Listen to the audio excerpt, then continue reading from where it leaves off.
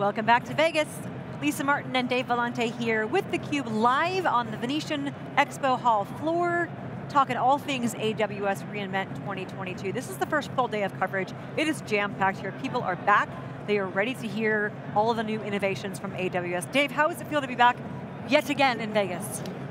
Yeah, Vegas, I think it's my 10th time in Vegas this year, so whatever. This year alone? You know, but you must have a favorite steak restaurant then.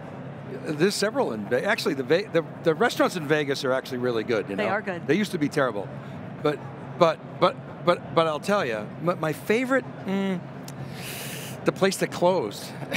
Yeah, it closed in between where we are in the Wynn and the Venetian. Anyway, was it cut? No, I forget what the name of it was. Okay. It was like a Greek sort of steak place. Anyway, now I'm hungry. We were at Pure Accelerate a couple years ago. Yes, we were. When they announced Cloud Block Store. That's right.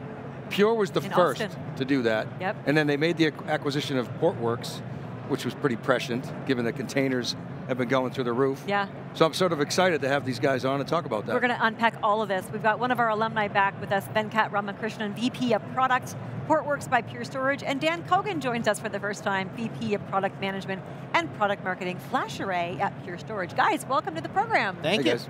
Thanks for having us. Do you have a favorite steak restaurant in Vegas? There's, as Dave said, there's a lot of good choices. There's a lot of good steak restaurants in Vegas. So, I like SDK. Yeah, that's a good one. That's a good one. That's a good one. Which one? SDK. SDK. Where's that? It's, I think, in Cosmopolitan. Ooh. Yeah. Oh, yeah. Pretty good, yeah. There's one at the Westin, too, that's pretty good. I'm an Herbs and Rye guy. Have you ever been there? No. Herbs and Rye is off-strip, but it's fantastic. It's kind of like a locals joint. Have to dig through all of this great stuff today and then check that out. Talk to me, this is our first day, obviously, first main day. I want to get both of your perspectives. Dan, we'll start with you since you're closest to me. How are you finding this year's event so far? Obviously, tons of people. Busy. Yeah, yes. It is old times. It's a bit bigger, right? Last reInvent I was at was 2019, right before everything shut down, and it was probably half the size of this, which is a different trend than I feel like most other tech conferences have gone, where they've come back but a little bit smaller. reInvent seems to be the IT show. It really does. Venkat, are you finding the same? In terms of what you're experiencing so far on day one of the event? Yeah, I mean, there's tremendous excitement. Overall, I think it's good to be back. It's very good crowd, great turnout, a lot of excitement around some of the new offerings we've announced. The booth traffic has been pretty good. And just the quality of the conversations, the customer meetings have been really good. There's very interesting use cases shaping up and customers really looking to solve real large-scale problems. Yeah, it's been a phenomenal first day. Venkat, talk a little bit about, and then we'll get to you, Dan, as well, the relationship that Portworx by Pure Storage has with AWS, maybe some joint customers? Yeah, so we definitely, we have been a partner of AWS for quite some time, right? Earlier this year, we signed what is called a strategic investment letter with AWS, where we kind of put some joint effort together, like to better integrate our products, plus kind of get in front of our customers more together and educate them on how they can deploy and build mission-critical apps on EKS and EKS Anywhere and Outpost. So that partnership has grown a lot over the last year. We have a lot of significant mutual customer wins together, both on the public cloud, on EKS, as well as on EKS Anywhere, right? And there are some exciting use cases around edge and edge deployments and like different levels of edge, and as well with the EKS Anywhere. And there are pretty good wins on the Outpost as well. So that partnership, I think, is kind of like growing across. Not just we started out with the one product line. Yeah. Now our Portworx backup as a service is also available on EKS, and along with Portworx data services. So it is also expanded across the product lines as well. And then, Dan, you want to elaborate a bit on AWS plus Pure? Yeah, it's for kind of, we'll call it the core Pure business, or the traditional Pure business. As Dave mentioned, Cloud Block Store is kind of where things started, and we're seeing that move and evolve from predominantly being a DR site and kind of story into now more and more production applications being lifted and shifted and running now natively in AWS on our storage software. And then we have a new product called Pure Fusion, which is our storage as code automation product, essentially. It takes you from moving and managing of individual arrays, now obfuscates at fleet level, allows you to build a very cloud-like backend and consume storage as code, very, very similar to how you do with AWS.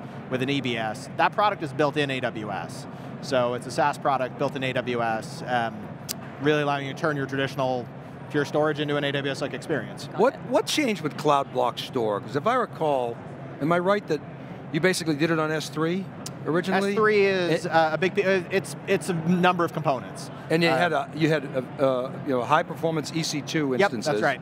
On top of lower cost object store. Is that still the case? That's still the architecture. Yeah, at least for AWS. It's a different architecture in Azure where we leverage their disk storage more, but in AWS we're just based on essentially that back end. And then what's the experience when you go from, say, on-prem to AWS to sort of a cross-cloud? Is it very simple. It's our replication technology built in. So our sync rep, our async rep, our active cluster technology is essentially allowing you to move the data really, really seamlessly there. And then again, back to Fusion now being that kind of master control plane, you can have availability zones running Cloud Block Store instances in AWS. You can be running your own availability zones in your data centers, wherever those may happen to be, and that's kind of a unification layer across it all. And it looks the same to the customer. To the customer, it looks the same. At the end of the day, it's what the customer sees is the Purity operating system. Yeah. We have FlashArray proprietary hardware on premises. We have AWS's hardware that we run it on here, but to the customer, it's just the FlashArray. That's a data supercloud, actually. Yeah, it's a data supercloud. I would agree. It spans multiple clouds. Multiple clouds, right? On premises. It abstracts all the complexity of the underlying muck and the primitives and presents a common experience. Yeah, and it's the same APIs, same management, console. Yeah, awesome. Everything's the same. Yeah, see, it's real. It's a thing. On containers, I have a question. So we're in this environment. Everybody wants to be more efficient. What's happening with containers? Is there the intersection of containers and serverless, right? And you think about all the things you have to do to run containers and VMs,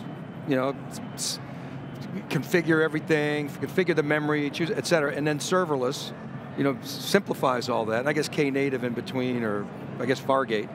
What are you seeing with customers between stateless apps, stateful apps, and how it all relates to containers? Yeah, it's a great question, right? I think one of the things that what we are seeing is that as people run more and more workloads in the cloud, right? There's this huge movement towards being the ability to bring these applications to run anywhere, right? Not just in one public cloud, but in the data centers and sometimes the edge clouds. So there's a lot of portability requirements for applications, right? I mean, just today morning I was having breakfast with a customer who is a big AWS customer, but has to go into an on-prem air-gap deployment for one of their large customers and is kind of re-platforming some of their apps into containers and Kubernetes because it makes it so much easier for them to deploy.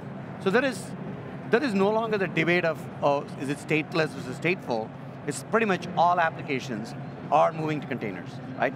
And in that, you see people are building on Kubernetes and containers is because they want that multi-cloud portability for their applications. Now, the other big aspect is cost, right? You can significantly lower cost by running with Kubernetes and Portworx and by on the public cloud or on a private cloud, right? Because it lets you get more out of your infrastructure. You're not over-provisioning your infrastructure. You're like just deploying the just enough infrastructure for your application to run with Kubernetes and scale it dynamically as your application load scales. So customers are better able to manage costs, right?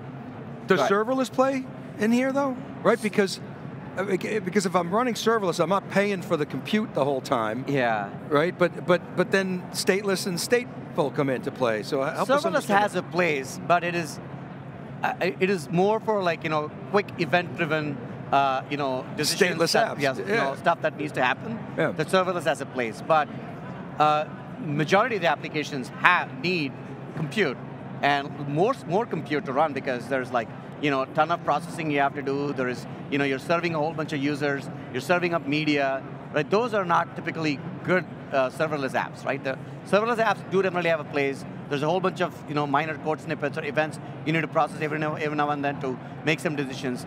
In that, yeah, you see serverless. But majority of the apps are still requiring a lot of compute and scaling the compute and scaling storage requirements all the time. What Venkat was talking about with cost, that is probably our biggest tailwind from a cloud adoption standpoint. I think initially for on-premises vendors like Pure Storage or historically on-premises vendors, the move to the cloud was a concern, right? And that we're getting out of the data center business, we're going all in on the cloud, what are you going to do? That's kind of why we got ahead of that with Cloud Block Store. But as customers have matured in their adoption of cloud and actually move more applications, they're becoming much more aware of the costs. And so anywhere you can help them save money seems to drive adoption. So they see that on the Kubernetes side. On our side, just by adding in things that we do really well, data reduction, thin provisioning, low-cost snaps, those kind of things, massive cost savings. And so it's actually brought a lot of customers who thought they weren't going to be using our storage moving forward back into the fold. Got it. What are some, so cost savings, great, huge business outcomes, potentially for customers, but what are some of the barriers that you're helping customers to overcome on the storage side, and also in terms of moving applications to Kubernetes? What are some of those barriers that customers I can answer simply from a core FlashArray side, it's enabling migration of applications without having to refactor them entirely, right? That's Kubernetes side is when they think about changing their applications and building them, we'll call quote unquote more cloud native, but there are a lot of customers that can't or won't or just aren't doing that, but they want to run those applications in the cloud. So the movement is easier, back to your data super cloud kind of comment, and then also eliminating this high cost associated with it. I'm kind of not a huge fan of the whole repatriation narrative. You look at the numbers and it's like, yeah, there's some going on. But the one use case that looks like it's actually valid is I'm going to test in the cloud. Yep. And I'm going to deploy on-prem. Now, I don't know if that's even called repatriation, nah. but I'm looking to help the repatriation narrative because I think that's a real thing. Right? Yeah, it's more than repatriation, right? It's more about the ability to run your app, right? It's not just even test, right? I mean, like, you're going to have different kinds of governance and compliance and regulatory requirements to run your apps in different kinds of cloud environments, right? There are certain regions may not have all of the compliance and regulatory requirements implemented in that cloud provider, right? So when you run with Kubernetes and containers, I mean, you kind of do the transformation. So now you can take that app and run in an infrastructure that allows you to deliver under those requirements as well, right? So that portability is the major driver than repatriation. And you would do that for latency reasons? For latency and, or data sovereignty. Data sovereignty, right? control. I mean, availability of your application and data just in that region, right? Okay, so if the capability's not there in the cloud region, you come in and say, hey, we can do that on-prem or in a colo and get you what you need to comply to your edicts. Yeah, or potentially moves to a different cloud provider, right? It's just a lot more control that you're providing the end customer at the end of the day. What's that move like? I mean, now you're moving data and everybody's going to complain about egress fees. Well, you shouldn't be, I think it's more of a one-time move. Like, you're probably not going to be moving data between cloud providers regularly, but if for whatever reasons you decide that I'm going to stop running in X cloud and I'm going to move to this cloud, what's the most seamless way to do that? So a customer might say, okay, that certification is not going to be available in this region or GovCloud or whatever for a year. I need this now. Yeah, or various commercials, whatever it might be. And I'm going to make the call now, one-way door, and I'm going to keep it on-prem. Or, you know, and then worry about it down the road. Okay, makes sense. Dan, I got to talk to you about the sustainability element there, because it's increasingly becoming a priority for organizations in every industry where they need to work with companies that really have established sustainability programs. What are some of the factors that you talk with customers about as they have choice in all flash arrays between peer and competitors? Where I mean, we've leaned very heavily into that from a marketing standpoint recently because it has become so top of mind for so many customers, but at the end of the day, sustainability was built into the core of the Purity operating system and FlashArray, back before it's FlashArray, right, in our early generation of products. The things that drive that sustainability of high density, high data reduction, small footprint, we needed to build that for Pure to exist as a company. And we're maybe kind of the last all-flash vendor standing that came ground up all-flash, not just a disk vendor that's refactored, right? And so that sort of engineering from the ground up that's deeply, deeply into our software has a huge sustainability payout now. And we see that, and that message is really, really resonating with customers. I haven't thought about that in a while. You actually are. I don't think there's any other, nobody else made it through the knothole. Yeah. And you guys hit escape velocity and then we some. hit escape velocity and it hasn't slowed down, right? Like earnings will be tomorrow, but the last many quarters have been pretty good. Yeah, we follow you pretty closely. I mean, one little thing in the pandemic, and then boom, it's just kept cranking since. So at the end of the day, though, right, we needed that level to be economically viable as a flash vendor going against disk.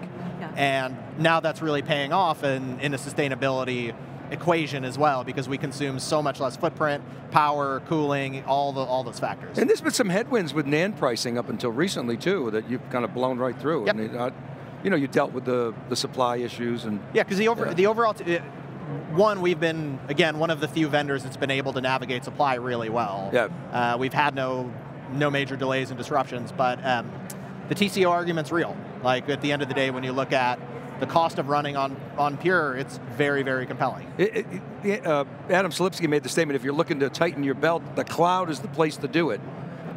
Yeah, okay, I buy that, but maybe not. But you can, so again, we are seeing cloud customers that, you know, traditional Pure data center customers that a few years ago said, we're moving these applications into the cloud. You know, it's been great working with you. We love Pure, we'll have some on-prem footprint, but most of everything we're going to do is in the cloud. Those customers are coming back to us to keep running in the cloud. Because again, when you start to factor in things like then provisioning, data reduction, those don't exist in the cloud. So it's not repatriation. It's not repatriation. It's we want Pure in the cloud. Correct, we want your software, so that's why we built CBS. And we're seeing that come all the way through. Yep. There's another cost savings is on the, you know, with what we are doing with Kubernetes and containers and Portworx data services, right? So when we run Portworx data services, typically where customers spend a lot of money in running the cloud managed services, right? Where, you know, there's obviously a sprawl of those, right? And then they end up spending a lot of hidden costs. So when we move that, you know, like when they run their data, like when they move their databases to Portworx data services on Kubernetes, you know, because of all of the, you know, all of the other cost savings we deliver, plus, you know, the licensing costs are a lot lower, you know, we deliver, you know, 5x to 10x savings to our customers. Significant. You know, significant savings yeah, on the cloud as well. The operational things he's talking about too. My Fusion engineering team is one of his largest customers for Portworx Data Services, because we don't have DBAs on that team, it's just developers. Yeah. But they need databases. They need to run those databases. Yeah.